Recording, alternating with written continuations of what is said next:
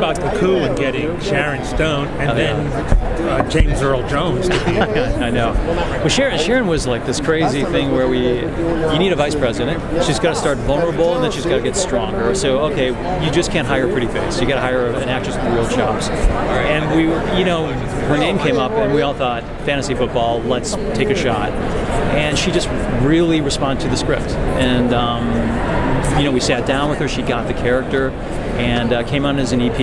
It was intriguing to her to become an executive producer on television. And and working with her day to day, my gosh, she's brilliant. She's just, you're working with this gorgeous brain who every day comes in. She's wonderful. James Earl Jones was, when you have Sharon Stone, it's a lot easier to get James Earl Jones. Yeah. And he plays the Chief Justice, so it's something who I modeled after Thurgood Marshall. So who are you going to go to? You're going to go James Earl Jones first. And he crushes it. In the pilot, there was this moment when we were shooting the pilot where he has a speech about patriotism and all that kind of stuff.